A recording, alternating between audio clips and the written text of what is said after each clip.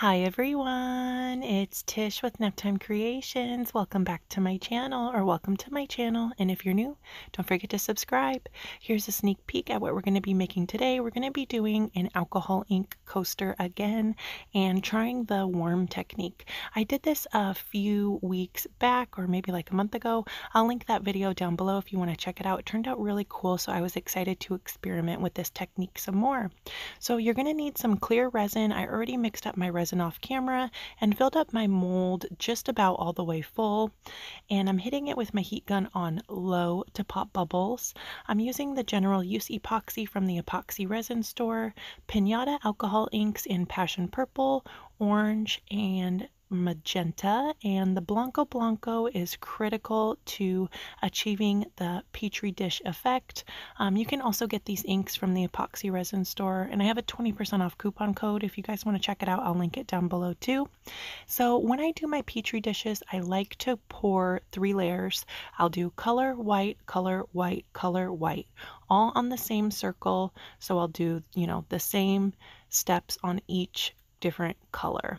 I'm going to be using the Violet Pearl Metallic and Resin Angel White Epoxy Paste. I mixed up about a pea-size amount of each product into 2 cups of clear resin, and I'm just going in and doing a swirly pattern. I used the Resin Angel White first, kind of like a cinnamon roll on top of the inks, and now I'm going in with the Violet Pearl and just doing little dots of color.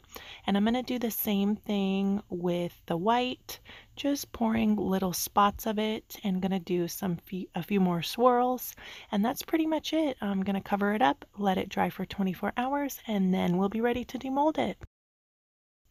So here we are, 24 hours later. We're going to pop it out of the mold. I was super excited to demold this and see how it turned out.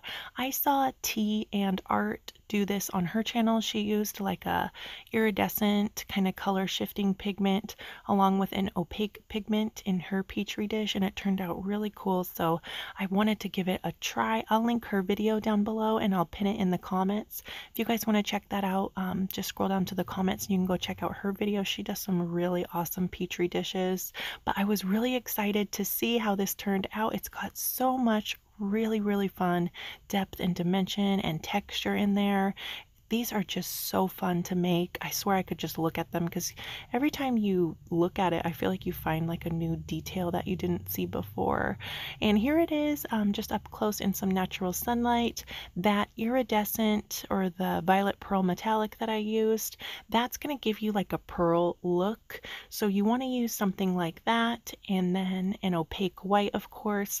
The Resin Angel White Epoxy Paste is really good for this. I'll link all the materials I used down below in the description box, along with this coaster mold from Dryer Days. I have coupon codes if you guys need any molds, and she's having a really big sale right now too for the end of the year. So thank you guys so much for watching. I hope you liked this video. I hope you learned something. I hope you give this a try, and if you liked the video, leave me a like, hit that thumbs up button. Don't forget to subscribe if you're new to my channel. And go check out a few more of my other videos. That would really help me out. I'm trying to hit my personal goal of 10,000 subscribers by the end of the year, so I can start posting 1-minute short videos to my story. So yeah, thanks a lot guys. I'll see you soon for another video. Bye.